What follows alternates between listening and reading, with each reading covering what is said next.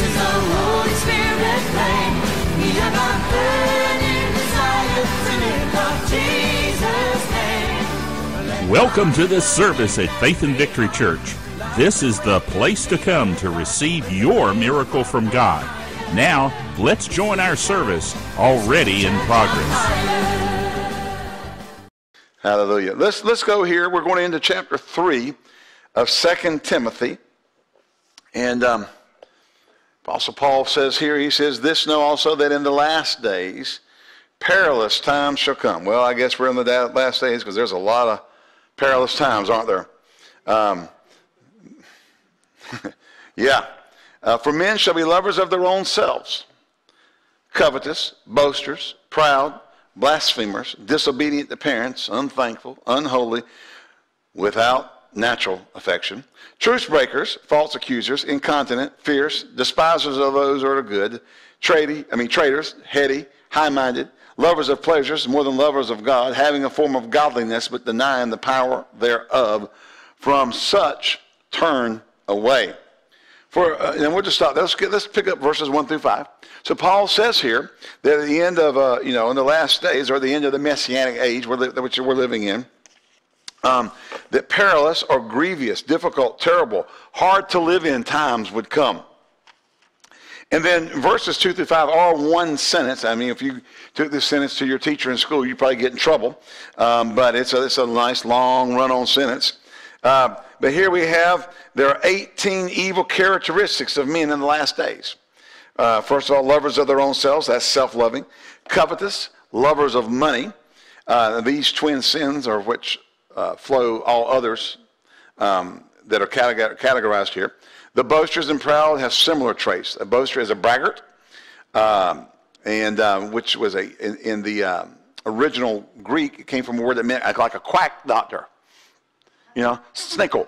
The guys say, if y'all watched Anne of Avonlea with your kids, with your girls, hallelujah, they sold her the stuff that would turn her hair a nice, beautiful raven black, and it came out green.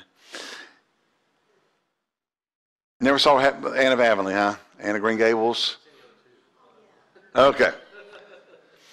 Let's see here. Proud is a word that means to show oneself above. In other words, they're haughty, they're arrogant, they're prone to swagger, they're just, whatever. Blasphemers, evil speaking, slanderous, abusive people. They speak disrespectfully of God and their fellow men. Disobedient to parents. Word comes from a word that means they break civil and moral laws. We need to obey our parents, isn't that right? And really what that is, parents establish the civil and moral laws in your life, and he says in the last days they'll be disobedient to parents. In Roman law, if you struck your father, that was just as bad as murder. That act of disrespect was as bad as murder under the Roman law. Abusing a parent in the Greek culture could cause you to be disinherited. Jews honor their parents because it's one of the 10 Commandments. And then the next word, unthankful, means ungrateful. Next one, unholy, means offenders of all that is holy. Now, if you don't think we're living in that day right now, you're an ostrich. You got your head stuck in the sand singing, "Drop kick me, Satan," through the goalpost of life, because that's where you're sitting right now. Okay? Now, they are people who are offenders of all that holy. Then we have, ungratefulness, not having an ungrateful heart. Okay, so now there's 6 sins listed in this verse. Number 1, without natural affection. That don't have to take a whole lot to figure out. Now, I know the church has, what the world does is one thing. The church has no business engaging in social and political correctness. We have to stay with the Bible. And if the Bible says something's not natural, it's not natural. I don't care what anybody says. And using the love trump card does not override other scripture. If the Bible has a clarification in it, then you can't trump it with, we just love everybody. Well, it don't work. Because the writer of the word, who is love, said it's unnatural. Okay? So unnatural affection. That does, and it's a storgoia, which comes from the Greek storge, which was, a brother of a, meaning non, which, an a is a prefix that negates it. So it's not normal. It's not natural. It's not right. Okay? In the Greek. Then it says truce breakers, those who break truces or agreements. False accusers, that's slanderers. Incontinent means without self-control. You can't control yourself. Well, just look at all the stuff that's going on in the world today. I mean, my wife read to me a thing on Facebook yesterday, and I'm like, you've got to be kidding. Now, you know, they identify as this. They identify as African American when they're white. They identify as an Indian when they're white. They identify as a woman when they're a man. They identify as a man when they're a woman. Now you got a guy who is now, they don't even have a word for it. They can't even come up with the word for it. Because he now identifies at 50-some years old as a 6-year-old little girl. And his adoptive family, he dresses like a little girl. He's now moving forward. He's divorced and left his wife and his children, grown children, adult wife, had children with them, and now he identifies as a 6-year-old little girl. Now we celebrate, see, when you start celebrating sin and things that are unnatural and that don't have self-control, you open a Pandora's box for everything. Now, 15 years ago, they would lock him up in a padded cell, put him in a straitjacket, and giving him drugs. Now we talk about how wonderful it is he's come out. Because he's being true to himself. Now he's true to the devil that's operating in him. It's not normal. He has no self-control. All right? He didn't want to work in it. It's just his way of getting out of work. All right? Well, let's just move along. Without self-control. Fierce. That means brutal, savage, like wild beast. Despisers of those that are good. That means haters of good. In other words, all that's good, whether in people or things. Have you ever noticed that when a Christian comes out, I mean, you got all the tolerant people. You got all those who march for tolerance and acceptance and equality and oneness and all this stuff. And as soon as a Christian says what you're doing is wrong, the venom and the hatred and the vile repercussions you get because you said what they were doing was wrong. Now, wait a second. If you're tolerant, you got to accept my position. Hello? If it's equal, my position bears as much validity as yours. No, they're just liars, full of the devil. They're of their father, the devil. And the lust of their father they will fulfill. And they are haters of all that is good. You see, they don't care if Islam cuts somebody's head off. It's a misunderstood religion. But let a Christian come along and say you're living an immoral life, and boy, I mean, we need to be crucified, shot, buried, boiled in oil, I mean, soaked in hydrochloric acid, all kinds of stuff. Because we're evil. Because we said that that's wrong for you to dress up like a little girl and live in the house with other small children as a 50-some-year-old man. What are you thinking? That's right. All right. So they're despisers of the good. Next verse. Paul says traitors. That's treacherous. Those in Paul's day became hatred, turned Christians to the Romans to be killed. Heady comes from a word that means rash, reckless, hasty. Okay? And high-minded means conceited. And we say stuck up. All right? And then lovers of pleasures more than lovers of God. They'd rather engage in pleasure than have the love for God. Then all these have a form that is a metamorphosis, which an outline, a semblance of godliness, but they deny the power. Okay, so you got Christians going in church, and they go to a church, or if you look on the front of the church, it says Ichabod. That's no Hebrew word that meant the Spirit of the Lord has departed. As a matter of fact, once somebody's child was named Ichabod because they felt abandoned and said that the Spirit of God has departed. And so Ichabod's written over the doors of their church, but they go in there and they talk about love, and they talk about social justice, and they talk about equality, and they talk about acceptance, and they celebrate everything the Bible says not. Okay? So they're trying to have a form of godliness, but they deny God's power. Okay? They reject God's power. The transformative power that changes a man or woman from being outside of the parameters of what he demands, they deny that under the guise of acceptance and love. All right? So all these people have a form of godliness, but they deny the power thereof. They go through all the motions. They maintain all the external forms. They know nothing of true Christianity because it doesn't change their life. Timothy's told what? To turn away. Now, I'm going to sit down.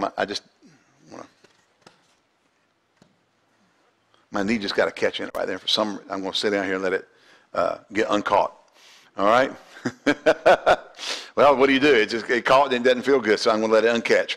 Hallelujah. Timothy was told to embrace them, to wrap his arms of love around them, to accept them as they are, because that's what the kingdom of God is all about. No, Paul said turn away from them. Hello? From such, turn away. Why? Because that influence brought into the church robs the church of the power it needs to set people free from the very things God's talking about here. All right. Then he goes on and says this, for of such, or for of this sort are they which crept into houses and lead captive silly women, laden with sins. Now, women don't get mad. Okay, he's using it as an allegory here. Led away with divers lust, ever learning and never able to come to the knowledge of the truth. So he says, after he talked about all these things, here he talked about men, then he says, for this sort refers to these men. They creep. Now that word means that they creep into houses, means to worm one's way in. And described into houses, described in terms of female occupants. These occupants are described as silly, sinful, and sensual. Silly women means little women, literally in the Greek means little women, and is a diminutive expressing contempt. Okay, it's not a compliment. It could be better translated, weak-willed women, gullible women, foolish women. Okay, now, he's using women here, but the thing is, of such are the people who lead people astray. They take gullible people, they take weak-minded people, they take foolish people, and they deceive them. Okay? All right. They're led captive. Same Greek word was used to describe as a prisoner of war. They're laden with sins. The idea is here an acute state of guilt consciousness. And they're led away with divers lusts. That's what they're swayed and led away by various evil desires and seductive impulses. Then you got bozos running around. I can fornicate because I'm under grace. It doesn't matter. I still go to heaven. It'll mess you up and it'll mess other people up.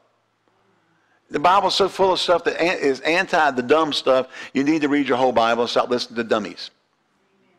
And I said that with a nice. Okay? Then the fourth description here is that they are ever learning and never able to come to the knowledge of the truth. Now the word ever learning doesn't mean they're not assimilating something. It means they only want to hear the sensational and not the serious or sacred. Possibly they wish to pose as enlightened and learned people, but in truth they're ignorant of the truth. So here we have ever learning. You got people who come and they learn, but they're not really seekers of the truth. They cut off the truth because they really don't want to hear it. And so the minute it goes cross-grains to what they want to hear, they shut it down. I've seen people do it. I've preached right here in the church. I've had people sitting right here. One person is going, my God, that's wonderful. Oh, praise the Lord, that sets you free. Oh, glory to God, now I can do things for the kingdom. The next person's mad as I wet sitting in. Because I just messed with their mess, their theology. I messed with their ideas. And then he goes, listen to this. Now as Janes and Jambres withstood Moses. Now, they're not in the Old Testament. You can't go find them. But they are in Jewish tradition. And in Targum of Jonathan, that's an old Jewish historical thing, says they were two of the Egyptian magicians that withstood Moses and Aaron when it came to Pharaoh. They throw down the rods and that kind of stuff. So the belief is that they were two of the magicians that withstood Moses, threw their rods down to withstand them. And so the Bible says here, now as Jannes and Jambres withstood Moses, so do these same people who are silly, who are laden with sin, who are resist the truth. Now this is stronger than passive resistance. The Greek word here actually means they oppose. They're not just, well, I don't like that. No, they are actually in opposition to it. They're calling people in the church up and telling them, well, Pastor Ed's wrong because da-da-da-da-da-da. You know, just like the guy who came here one time and he had gone to some meeting and he came back, he had revelation that he shouldn't have got about how that the Holy Spirit wasn't a person. There's only God the Father, God the Son, the Holy Spirit's in it. Why do you say that? Well, because Romans says the Spirit itself. Okay, bozo, they use grammatical rules of interpretation or translation. The word spirit is genderless in the Greek, and so the pronoun for it's genderless. But he's also called the Comforter and says he. Okay? When the Comforter, the Parakletos, that is male gendered in the Greek, therefore the pronoun is male gender. They built a whole doctrine on the Holy Spirit not being a third person of the Godhead off of a pronoun translation. Can everybody say dumber than dirt? How about SOS? How about SOS? Stupid on steroids. Okay? The Bible is full of the fact that the Holy Spirit's a person. Well, this guy came back and was trying to tell me that the Holy Spirit wasn't a person. He was an it. He was just a force. And I said, well, listen, and he talked to me until I couldn't handle it. I said, look, we'll talk again. But let me tell you what you don't do. Don't you go to one person in this church and tell them that. You know what he did? Left the church and went out and started telling people. Called them up, went by, see them, started sharing it. So I just got up and started preaching. I took about 12 weeks and preached on the person and work of the Holy Spirit. And went line by line, proving from Scripture that the Holy Spirit's a person. He was gone by week 4. But that's okay. He had been going all over the church sharing this stuff. I had to straighten it out. Okay? He opposed the truth. He wasn't interested in truth. He wasn't just passively resisting it and not receiving it. He was going around trying to undo truth. That's opposition to it. Okay? And of course, the truth is the gospel. Men of corrupt minds, reprobate concerning the faith. The phrase reprobate, men of corrupt minds indicates depravity and utter corruption, describing those who can no longer understand the truth. Now, the Bible says in the Romans, the first chapter, I believe it's the first chapter, when referring to the homosexual, men left the natural use of the woman and burned in their lust, working with men with men, working that which is unseemly. And before that, I said the women left the natural use of the man and burned in their lust one toward another. Okay? And then it says, likewise, the men left the natural use of the woman and worked that which is unseemly. And then it goes on and says, now a couple of verses later, God gave them over to a reprobate mind. Same Greek word here. And it means depravity and utter corruption. No longer able to understand the truth. Because they've chosen to work against what God said. Okay? So any church, any church, I don't care what denomination, I don't care what non-denomination, I don't care how many PhDs, MAs, BAs, whatever you got behind your name, if you get up and say that God accepts homosexuality, you're a liar. Amen. Bottom line, bona fide liar. Because God says he gives them over, lesbians and homosexuals, to, it's the only sin, let me say this, people say all sin's the same. It's the only sin listed in the Bible that he gives them over to a reprobate mind. So, I got to think he doesn't, because it's perverse against very nature. And so God says they're reprobate. And the word reprobate means that they're depraved, they're under utter corruption and cannot understand the truth. So they go to these little churches. They call them churches, metropolitan community churches. And they get up and tell them that, they take all the scriptures out of the Bible that say anything against it, write their own Bible. They leave out all those parts of the scriptures, just happen to leave that part out. The Bible says if you take anything away, now listen, putting study notes in the front of the Bible or concordance is not adding to the Bible. You're not changing the meaning of Scripture. But when you take stuff out that changes the meaning, you have taken away. And the Bible says you are a cursed anathema. Let me just say this. In the Greek, anathema is not a good term. You don't want to be accursed, and you really don't want to be anathema. Okay? Just don't seek after it. You don't want to be it. Okay? So they got people writing Bibles or perverting the Bible by removing things that changes the context. And in doing so, you are a cursed anathema. And if you preach from it, you're a cursed anathema. Hello? And if you persuade others it's a good thing, you're a cursed anathema. You're full of hatred. No, I'm not. I'm telling you that God's already said you're a cursed anathema if you do this. I'm trying to let you know you don't want to be that. It's like me saying, don't go down there to this ridge. Don't go down there and go past that sign that says road closed. The bridge is out. You'll fall 50 feet into the river and die. Oh, you're mean. You don't want me to go down that road. No! I don't want you to go down that road. It's not because I'm mean. I want you to live. Okay. So, back here to this word. Depraved, corrupt, and you can't understand the truth. Okay? All right? And then the next, men of corrupt minds. I like the word men. The next word is reprobate, which means not standing the test, worthless, base, rejected. So here's how the Revised Standard Version takes this part. Of corrupt mind, it says, corrupt minds and counterfeit faith. The Revised Standard Version says, corrupt minds and counterfeit faith. What do you mean counterfeit? Go back up here. Having a form of godliness, but denying the power thereof. Presenting that you're a Christian and you're living before God, you're doing right, when all along the Bible says you're not. And quote, and I say this with every ounce of sarcasm I can muster up. Ministers who tell them they're okay. You know what Jesus said about you, pal? Woe be unto anyone that would cause one of these to stumble. He says it's better for you to have a millstone tied around your neck and dropped in the sea. You don't want to face. So we're talking about the love of Jesus. You don't want to face the judgment. Brother Hagin said one time that he was, and you remember the book I Believe in Visions?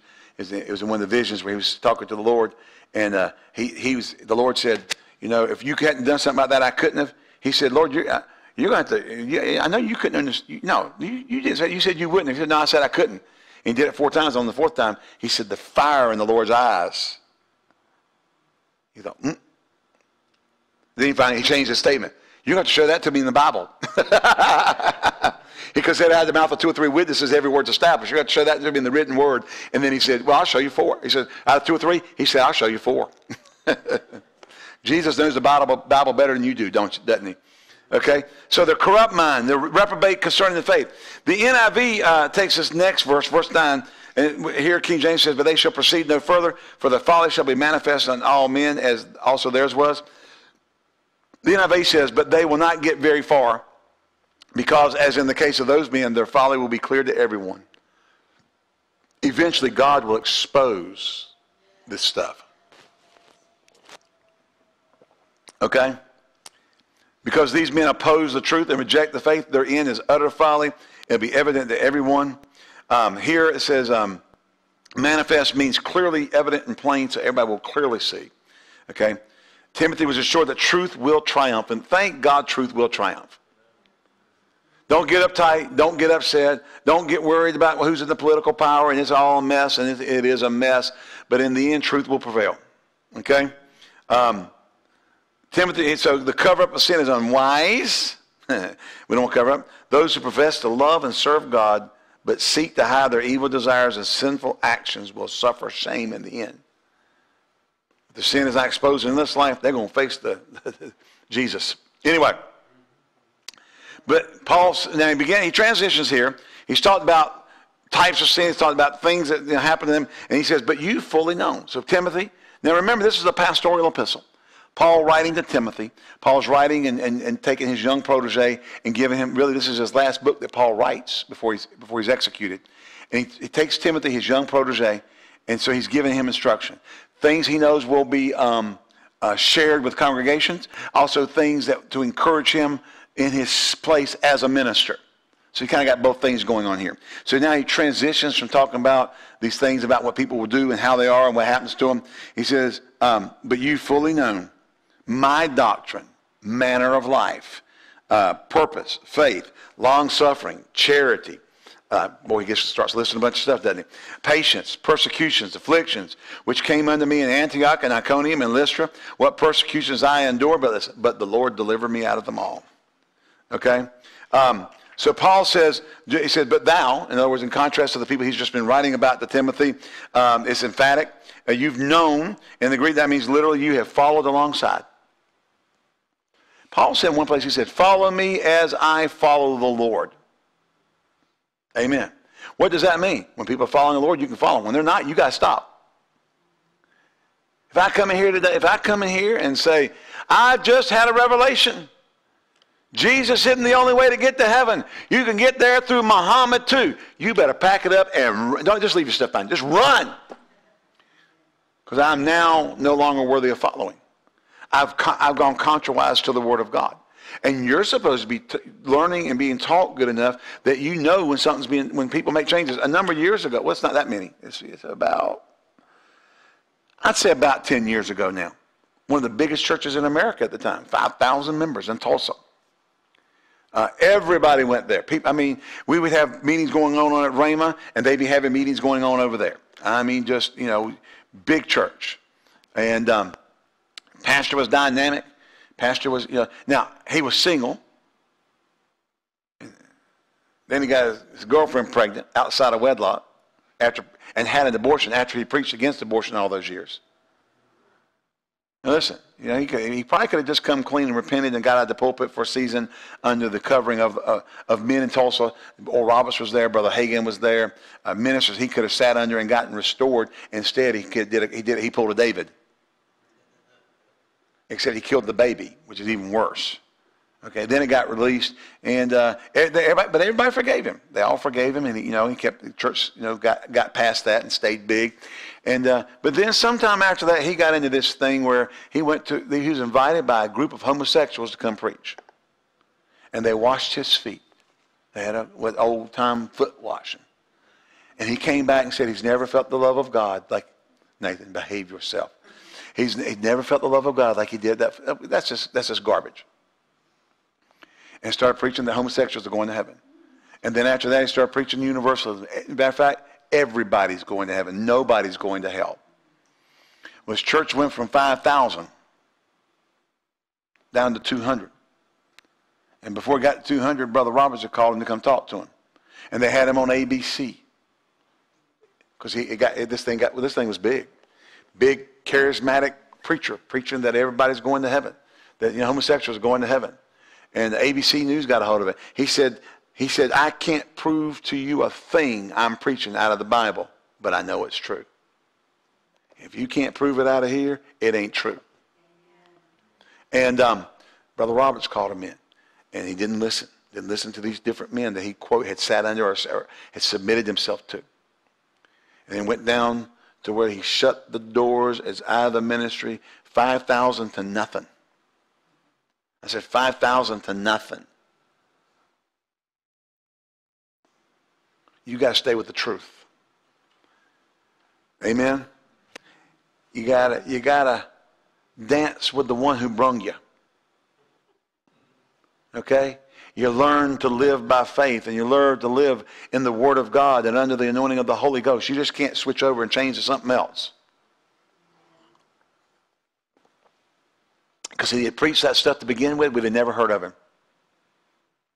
Because the church would have rejected it. Okay? But his following, when he got into that, do you know how many big churches can cover stuff up because they got numbers?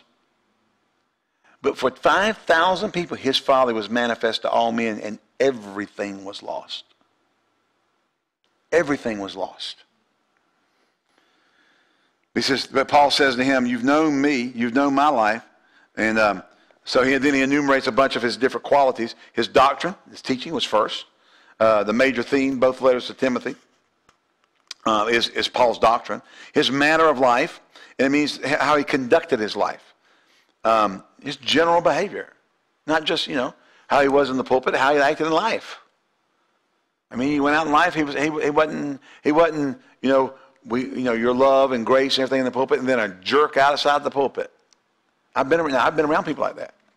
They treat you like a dog outside the pulpit, and they get in the pulpit because they're showing out and they have their thing going on. They make sure everything looks good. Let me just tell you, what you get with me is what you get with me. I'm me outside. I'm me in here. Thank you. All right. His purpose, his chief aim, Paul's goal. So he says his faith, the body of truth that was consistent with the gospel. His long suffering denotes patience, especially with people. Sometimes, Lord, can I lay hands on them? Remember, the Bible says, lay hands on no man suddenly. That's talking about ordination, but we like to tease that. Can I lay hands on them hard, fast, and continuously? There have been times, the Bible says, vengeance is mine, I will repay, saith the Lord. We're thinking, I got it. You don't have to bother. I have got it. Don't even look in on it. I got it covered. Okay? No, we have to be patient even with people. Charity is agape, the God kind of love. Patience, hupomene, which is a form of hupomeno, and and is translated endurance or steadfastness. Okay? It's not passive patience, it's active mastery of the ups and downs of life. Okay? His list continues with persecutions and afflictions. Paul received in his work in Antioch and Iconium and Lystra. These are the places he got in trouble because sometimes. He declared, but out of the Lord, God delivered me out of them all. He even got delivered from a premature death. Remember, he was stoned and left for dead. Remember that? He was preaching. See, people get this idea that if everybody loves you, you're preaching the right stuff. I finally come to understand, you can preach the right stuff, and they'll want to kill you. They tried Jesus. Remember, they took him out of the city to throw him off the cliff. Y'all remember that? And then Paul, they did stone him. They took him out and stoned him. Now listen, and left him for dead. Can I say something? The man was dead. How do you know he was dead? These people were expert stoners. They knew how to kill folk. All right? They knew exactly what to do to put you down. So now Paul was taken out here in the region of Galatia. This is in the Antioch and Lystra and Iconium. So this region is there, the region of Galatia. Remember, he wrote the letter to the churches at Galatia, not the church of Galatia, the churches at Galatia. And so it's a region. We've done that in our studies on the maps and stuff. And left him for dead. Now, most Bible scholars believe that is when he knew a man above 14 years ago, whether in the body or out of the body. I cannot tell, but such a woman was called up into the third heaven and heard things unlawful to be uttered. Okay? Most scholars believe that's when Paul died and went to heaven, had the revelation that we call the Pauline revelation, that he took him the rest of his life to write out in his writings. Okay? Because he was left for dead. He said, I couldn't tell you if I was in the body or out of the body. Why? Because man's a spirit. Possesses a soul, lives in a body. He died, went into the presence of God, saw the new creation, saw things unlawful to be uttered. By revelation through Scripture, it took him another 30 years to write all that out and bring us the new creation realities, to bring us the redemptive truths that Paul wrote. Hallelujah. But he had a premature death that he got raised from the dead from. But his triumphant words reflect the words of the psalmist in Psalm 34:17. He said, but out of them all the Lord delivered me. Though in prison when he wrote, Paul was consistently aware of the hand of God on his life. Now remember, this is his second imprisonment. He's finished his missionary journeys. He's basically on his way to be executed in Rome. Paul now moved from his own experiences in verse 12. He begins and says, yea, and all that will live godly in Christ Jesus will suffer persecution. Why are we trying not to be persecuted by being cool with everybody when the Bible says we're going to suffer persecution? So if you're not getting it, you ain't doing something right. Well, I don't want to say anything that offends anybody. You are to say the truth. And if it offends them, that's tough. Now, you're not to be arrogant. You're not trying to offend them, but you still have to tell the truth. You can't circumvent the truth for the sake of not being persecuted. Well, people might not like me. When I worked at Parker's in Greenville, when I worked 76 to about 84. Part-time, full-time, off when I went to Rhema, during those years. But when I was working the full-time, after I came back from Rhema, I was working full-time. Although I was a computer programmer, you had, they want you to work nights and weekends. I'm trying to be in the ministry. I got to go to church on Wednesday nights and be at church on Sundays. Nope, we need for you to work nights and weekends. The only jobs they were what they call entry-level jobs. You would go in and run the System 3 shops. That dates me, doesn't it? Bill and Dick. IBM System 3 was a mini computer. Your PCs are microcomputers. Took up the platform at least for that computer. But they wanted you to work nights and weekends. I was an RPG programmer, and I wasn't going to do it. So I just went back to working, cooking chicken. Because I was determined that, I wasn't going to let a career stand in the way of following what God had for me. And that was the ministry. And so I was working in the kitchen, and I kind of worked my way up to assistant kitchen manager. And when the other guy went there, you're the kitchen manager kind of thing. And back in the day, and they've come a long way since then. Back in the day, we had white boys and black girls because the management didn't want the boys and girls fraternizing. You think the color of the skin stopped it? Are you kidding me? Oh, come on, give me a break. So that was now it's totally different now. I mean, they've come of age. You got everybody working. You got every race working everywhere. But anyway, that's what it was back then. So the girls, being in African American culture, would call me brother because I was saved. Janie would come in with pants on or a blouse on, and they'd say, "Brother, your wife ain't saved." Why is that? Because you're not supposed to wear that which pertaineth to a man. She had on pants. I said, the guy that wrote it had on a dress.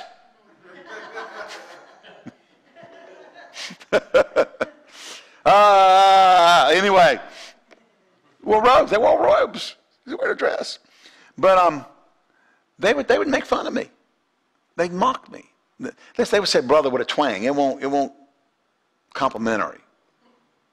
But let me tell you something. I would not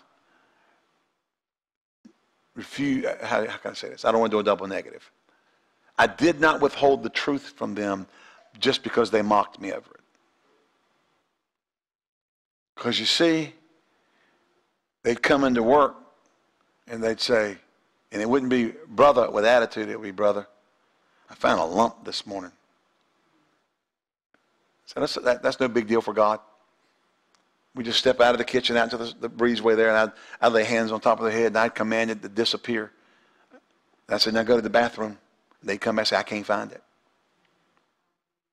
They'd come in. Now, you got to understand that some things haven't changed a lot. Single parent households, got children at home, they need the money. They say, I can't work today, I'm sick. I said, let me do something. Let me pray for you. You go sit in the break room, and in 20 minutes, if you can come back and you still don't feel good, you can go home. I'd go pray for him. I'd see him coming back, clocking in, going to work, because God healed him.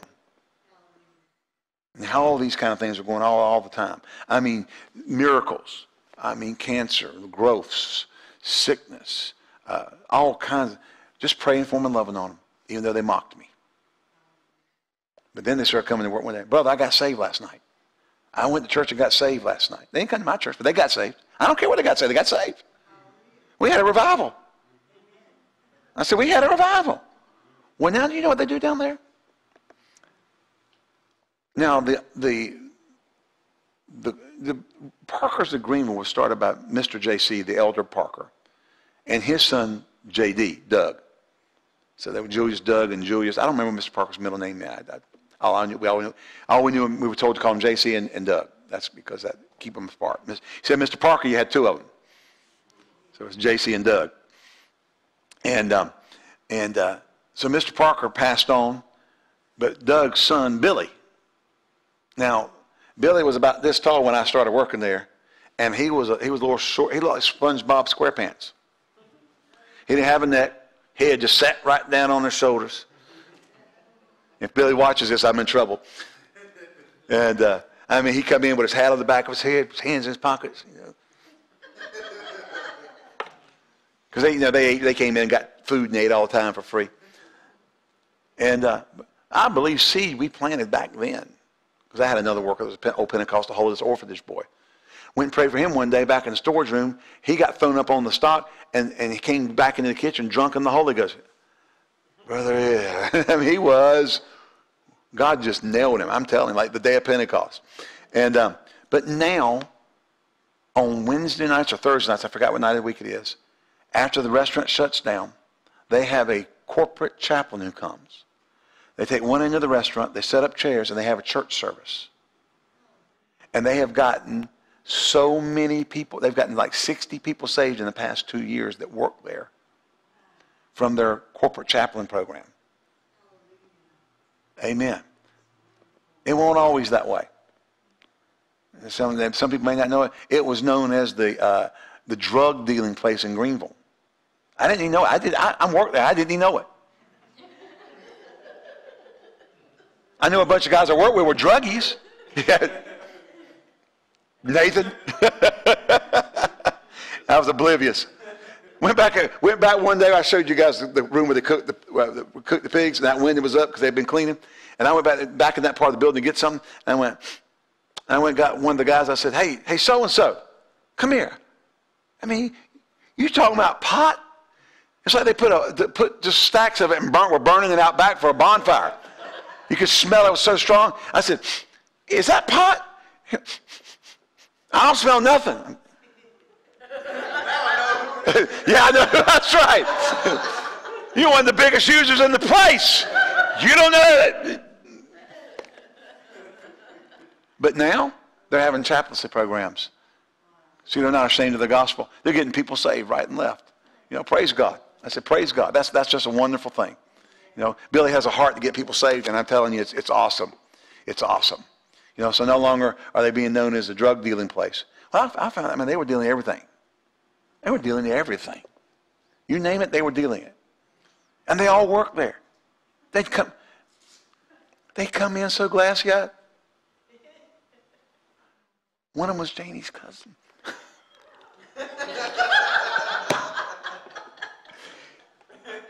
He come into work. His name was Stonewall.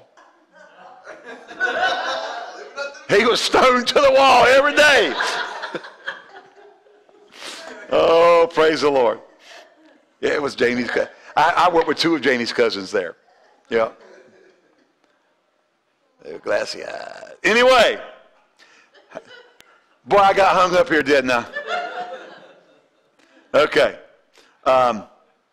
Then verse 12, Paul now moves from Timothy following his life. I'm going to kind of, well, listen, there's only 20 more verses.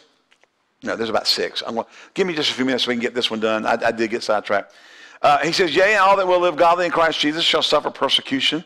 And, the NIV says, in fact, everyone who wants to live a godly life in Christ Jesus will be persecuted. This is all through the New Testament.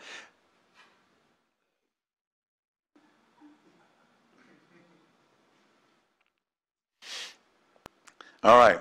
The all that will in Christ, it means all who desire to live godly or who are so minded or determined. You're going to get persecuted. Stop thinking it's weird that you get persecuted, okay? Barclay's commentary says this, Paul's conviction that the real follower of Christ cannot escape persecution. If anyone proposes to accept the set of standards quite different from the world's, he's bound to encounter trouble. Now, we got all these Christians who get on Facebook and change their little profile picture to the homo flag because they want to be accepted by everybody. Sorry. You're going to call me, I don't care if you call me a hater. You can call me a homophobe, which is just you're a natrophobe. There, you're a natrophobe. You're a normal hater.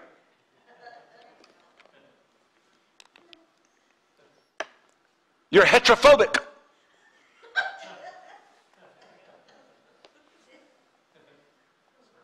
Nanny, nanny, boo, boo. See, I use the same words you use, just like you do. All right. Now we got transphobic. It's all out there now. You want to go start calling people pedophobics and pedophile. Because now the term is already being changed to minor attracted adults in psychology terms, in journals and stuff. You people always go there. You always say that we would be pedophiles. That's not true. They're already changing the terminology in psychological journals and writings, referring to them not as pedophiles, but as minor attracted adults. If you don't think it's coming, you're the ostrich. Okay? He says here, but evil men and seducers shall wax worse and worse, deceiving and being deceived. Some see this as a transitional phrase here, a sentence linking Paul's experiences and his charge to Timothy. Okay? And so that begins in verse 14, but continue thou in the things. So this is the transition. Evil men and evil doers are going to wax worse and worse, deceiving and being deceived. Then verse 14, continue thou in the things which you've learned, having been assured of, knowing of whom you've learned them. Okay? The seducers, it comes from a word that means wizards or wailers. They're imposters. They wax worse and worse. They go from bad to worse. The literal meaning of wailers here refers to an incarnation of howling and implies that these seducers and posers were using black magic. While deceiving others, they deceived themselves. Okay? Now in Paul's charge to Timothy in verse 14, he reminds his son in the faith of the basis of Christian faith. And these verses are the keys to this letter. They could be titled The Value of the Scriptures. Timothy is told to continue, to abide, to stay in what he had learned, and be assured, be convinced. You got to be convinced. Ministers, you really have to be convinced. Okay? The final clause is no doubt to reference to not only Paul as Timothy's spiritual father, but to Timothy's mother and grandmother. Remember his mother Eunice and his grandmother and his mother Eunice? They had brought him up in the faith. Okay? Knowing of whom you've learned them. These last three verses. And from a child you've known the Holy Scriptures, and which are able to make thee wise unto salvation through faith in Christ Jesus. It means from a babe, from a young child, the sacred writings of the Scriptures. A Jewish boy would start learning Scripture at age 5. By the time he was 13, he was to have his bar mitzvah. Verse 16 and 17. Listen to this. All Scripture is given by inspiration of God. Literally, all Scripture is God-breathed. Okay? And is profitable. Everybody say profitable. Underline profitable. Why? Because the next three words are going to be words that not everybody likes. Okay? For doctrine. Well, we like that. The Acts 4, actually 4. For reproof. For correction. For instruction in righteousness. Now, we just preach love. We don't correct people. You said this was wrong. You're being judgmental. No, I'm just telling what the Bible says, and that's to reprove you and to rebuke you with the Scripture if necessary. That's not being judgmental. Why? Because the Bible's already judged it. If the Bible's already judged it, and I quote the Bible, I'm not being judgmental. Now, let me tell you this. You need to understand, so you need to be aware politically about some things. And you people need to be Christians, stop voting for stupid stuff and vote righteously. Because the whole homosexual agenda is not about equality. It is about shutting down the church so the church cannot say what the Bible says because they're going to try to make it hate speech and we won't be able to preach the Bible anymore. It is a tool of the devil to silence the church. To send preachers to jail for hate speech. It's what they are working on. And you're just being paranoid. No, I'm being smart.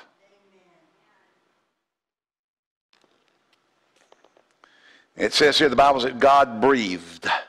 Okay, doctrines, teaching. It is important to a correct and understanding of truth and the reception of stuff. We have to have good, solid Bible teaching. And ministers, you need to be better Bible students. If somebody says, the Lord told me the other day, and you can't prove it with the Bible, chuck it. Garbage can. I get tired of people quoting somebody when they're not even quoting the Bible. You can't prove out what they said in the Bible. As a matter of fact, if you study out, you find that what they said is the opposite of the Bible. So reproof means rebuking or conviction of sin from reading or hearing the Word of God is important to conviction, repentance and confession. We have to reprove. It is in part of the ministry of the church to reprove people for not walking in accordance with the Word of God. That's hate. I can't help what you call it. It's my job. Well, what happened? Why? Because when you stand before the great white throne of judgment and you stand before the head of the church, the Lord Jesus Christ, and he says, you did this and my word told you not to do that, you can't go. Well, Pastor Ed never said it. I listened to so-and-so on television and he told me it was okay. I've got a job to do. Okay? All right. Number 3 is correction. The Word of God is profitable for correction. And that is restoration to an upright position or a right state. It brings man back into proper relationship with God. It corrects behavior, attitudes, and things that are out of right relationship with God. We're supposed to do that. Okay? And then instruction in righteousness is training and discipleship in righteousness. And it's profitable because it gives God's view of life priorities. And then the last verse says this, that the man of God may be perfect, thoroughly furnished unto good works.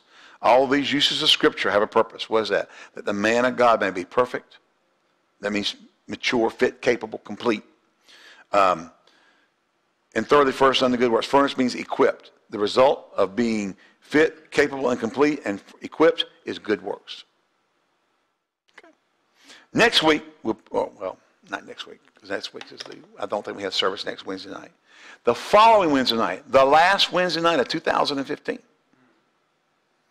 we're going to finish chapter 4. And we're going to finish our 2-year journey on the Wednesday nights of the life and teachings of Paul. I thought it was going to be 3 months. It's been 2 years. We trust that you were blessed by the Word of God and the flow of the Spirit of God in this service. If you would like to contact us, please write us via email at office@fvc.org or using our mailing address, P.O. Box 7752, Greensboro, North Carolina, 27417. If you would like to contribute to our ministry, please go to our website at www.fvc.org and click on the Giving Online button. Thank you, and may God richly bless you for your giving.